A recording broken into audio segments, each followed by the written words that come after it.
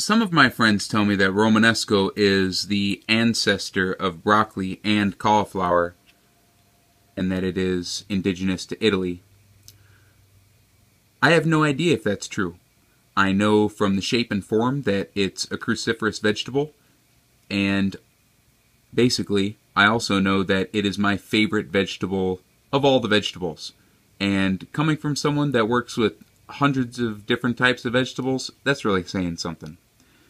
Romanesco, first of all, is the most beautiful vegetable that I have ever seen.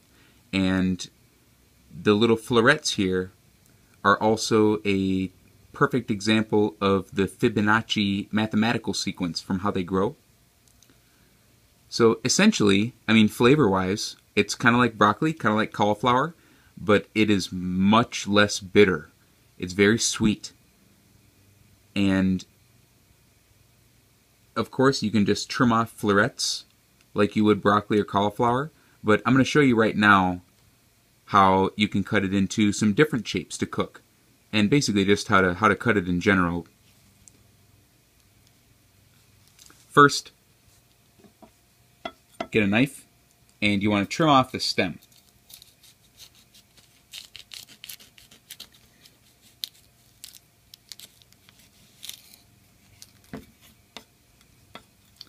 So you get the stem off, take the leaves off,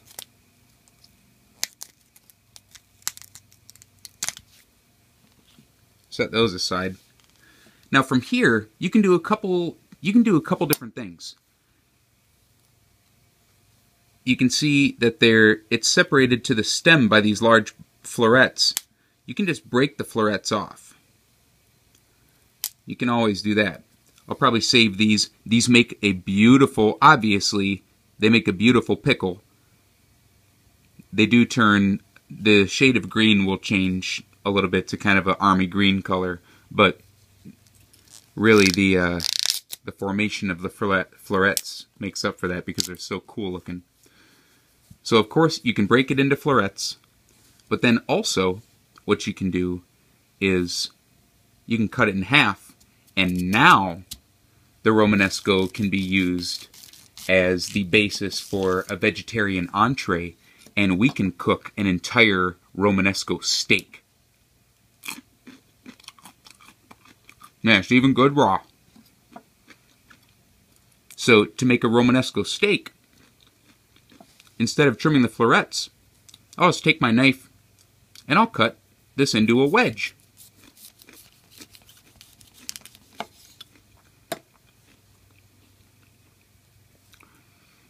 Now you can take this whole thing and then you can cook this like you would a wedge of cabbage, or just a giant, think of it as a giant, beautiful vegetarian piece of meat. And you can get your pan hot, sear your Romanesco on one side, sear it on the other side, maybe put it in the oven like this, because this part, also remember, this part is going to cook faster than this part. I mean, a way that you could probably get around that, like you were cooking a Brussels sprout, you could score the stem if you want to keep it whole. You could also just take your knife and just trim that part off. And that will also decrease the cooking time, because the stem right here, this is the part that takes the longest to cook. But then while we're at it, the stem itself, in a lot of really, really nice French restaurants, in cruciferous vegetables like cauliflower and broccoli, they will actually call the stem the marrow of the vegetable.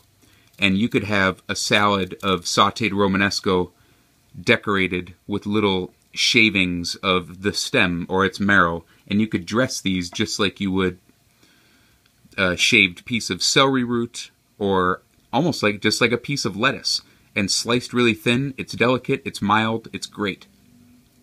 You could also cut the entire core out and cook it by itself if you got in with a knife from the base and just totally trimmed around the florets. But any way you choose to work with it, this is the greatest vegetable of all time. It's Romanesco, and enjoy it.